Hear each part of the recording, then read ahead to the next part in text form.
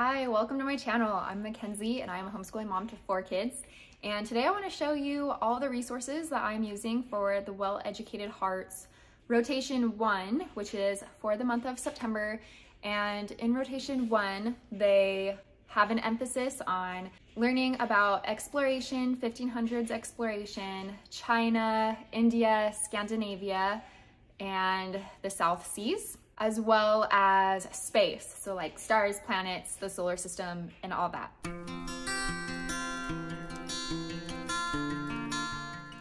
I decided I didn't want to go through all of those subjects because I feel like that's kind of a lot for 1 month. So I let my kids just choose out of those topics what they wanted to learn about this month. And my oldest chose China. She wants to learn about China. So I grabbed some resources on China that I want to share with you guys that go well with month 1 for Well-Educated Hearts Rotation. And then my other daughter chose the South Seas, but particularly Australia. So she has been watching on Netflix, is it Izzy's Koala World? She just loves the koalas and watching her take care of the koalas, and I think that is what sparked her interest in Australia. So she really wants to learn about Australia. So we're going to learn about Australia. And then, of course, we always take their science topic and study that. So we're going to be learning about space. So I will show you all of our resources that we're using for those topics. So for China, I have pulled a few stories, and these are the ones that we have read already that we have enjoyed. So the first one is China Travel for Kids. So this is a little boy that tells his experience of living in China. He's from China. And so he talks about his grandpa and grandma and his family and kind of how they live in China and just traditions and food and transportation and things like that. So the kids have enjoyed that. We're still working our way through this book, but they have learned how to say grandpa and grandma, and we practice that daily because I think that's just so fun that they know Chinese words. So we have learned that from this book. And this is a story that I just had lying around, and it's a Chinese tale. It's called The Snow Lion, and so it's just an old tale from China, and we have read this book and they really enjoyed that. So we've read that one. We also use 5 in a row, and so I will just go through and pick which book out of 5 in a row that will match with the topic that we're studying. And so we've gone through A Pair of Red Clogs. We have done 2 of these activities from here. We don't do 5 in a row like it's supposed to, 5 days in a row. We'll do it 1 day a week. And so we'll probably only read the book twice, and then we'll move on to the next one. But they have enjoyed this story. Our next one is a story about Ping. So the last story was Japan, and this is China. So we kind of learn about the region, and we'll point out the areas on the map and put the little disc from 5 in a row on the map so that they can make that connection. We have read this one many times, but we're going to use this with 5 in a row and do the activities. And they like this book already a lot, so I think it'll be fun for them to do the activities as well. Okay, and this is another Chinese book that we haven't opened up yet, so I'm excited. This is the only one that we haven't opened and looked into yet, but it seems like a really good one. But I am in search for more just picture books and heartwarming stories on China. So if you have any stories that are based in China or just anything like that that is educational about China that has really been heartwarming for your kids, please comment below and let me know, because I am gathering resources for all of the different rotations so that each year it's something new. And so, I mean, we have like a couple, we've got 3, you know, but we've already read these. And so, I don't know, just having some more I think would be fun. And then I will get onto my Australia materials towards the end because we haven't gotten to that yet. I want to do Australia last because next month is going into learning about like marine biology in the ocean, and I feel like Australia is a good transition into learning about the ocean. So we're gonna do that towards the end of the month. But this is an Osborne book, The Solar System. So this has been good for learning about the planets. And then my kids have really loved this book. This is just a lift the flap book, and so they've really enjoyed me reading this and then lifting the flap and finding out things about space. So that has been really fun. They love this book and ask for it all the time. So I have showed it in my previous videos when I showed what curriculum we picked because this is new, but they have just loved this pop-up book, especially my 4-year-old, who's almost 5. So we've read this one several times already. We're only 2 weeks into school. We did start this month early because there's just, I don't know, we just wanted to start school. We like school at our house. And we have loved this book, also read this one several times, and it does a really good job of like actually teaching the planets and a little bit about each planet in a fun, silly way, obviously, because it's Dr. Seuss, but like showing that Jupiter is the biggest and it's bigger than all of them combined. So it's just got a lot of fun facts. Also talks about constellations and the stars. So it kind of just like wraps it all up in one fun little cute story. So we've really enjoyed that one as well. This is a resource that I have loved, and we pick it out and we'll read like 1 page at a time, obviously, because it's like huge. We can't just sit down and read the whole thing, but it's super educational and it's beautiful. The pictures in this, obviously, like look how pretty that is. So we have really enjoyed these books. We've just got them on Amazon. So like it'll have a picture of meteorites and then have all this information that you could just read, and it's really good. It's really captured my kids' attention, and it's not too much text on 1 page per picture. So that's been really good for them. It's really aesthetically pleasing, so they really like to sit and listen to what's in here. Okay, so these are some resources that we haven't got to yet for the stars, but we're planning on using them this month. And that is, the first one is Starry Messenger. So this is about Galileo. So I'm really interested or excited to read this one to my kids, get some space history in there. And then this one's just a fun story, Many Moons.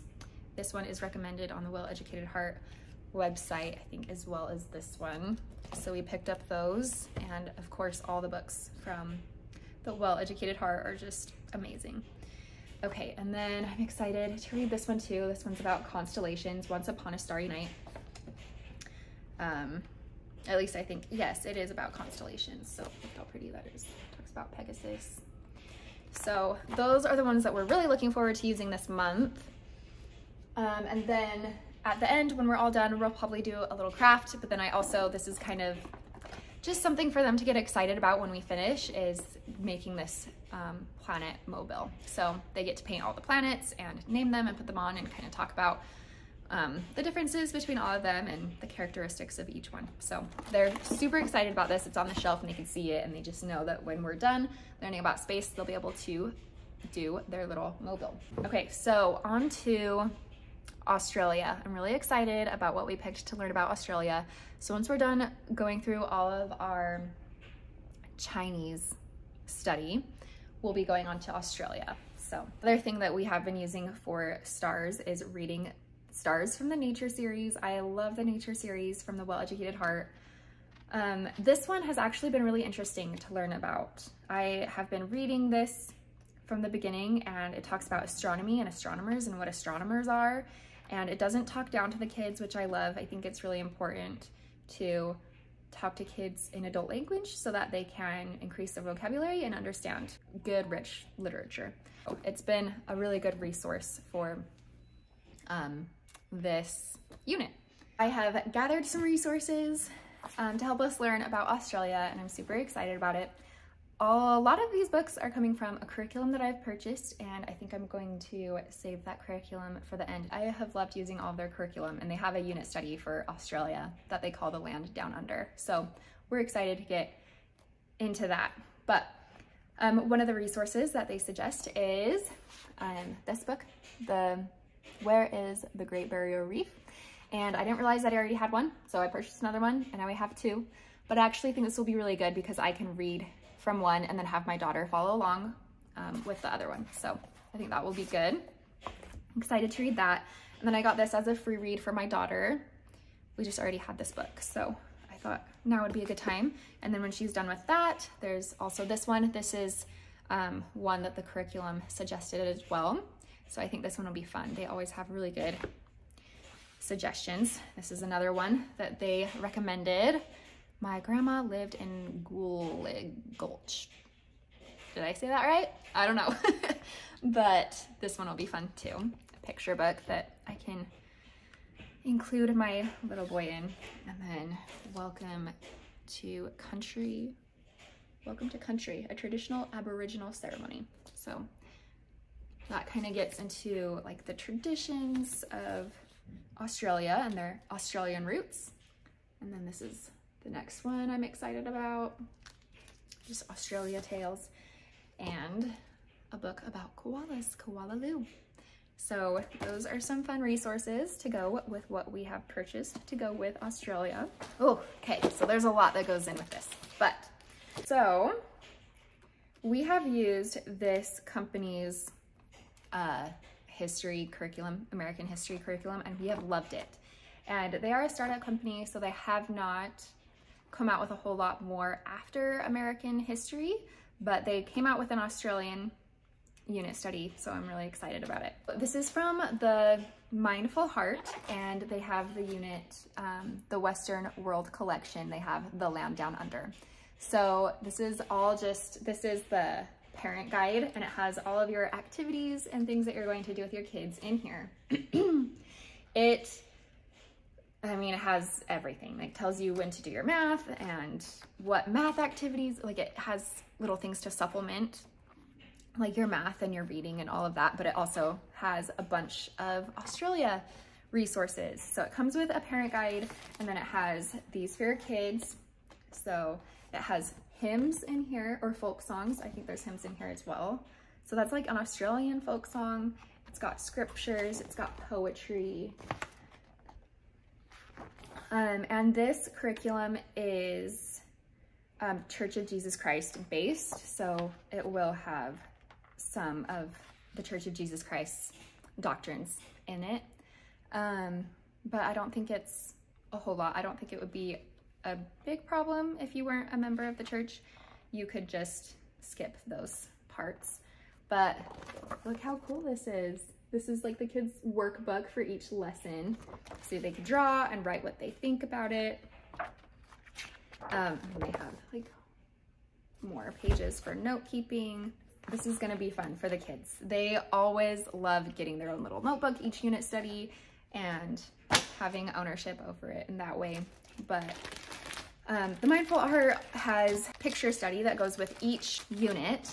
And so this is the first time I've actually opened this up. So I'm excited to see what art that they have for Australia. So they have a scripture that goes with it. This is based off of the Church of Jesus Christ doctrine. So you can supplement that with a different scripture if you don't follow that. But it comes with a poem. And then, how cool is this? I'm just taking a look at it for the first time through my phone. Okay, that is so cool. So I usually laminate these and hang these up in the room when we go through this. So we will do picture study. It also has information on the back of each picture. So that's fun.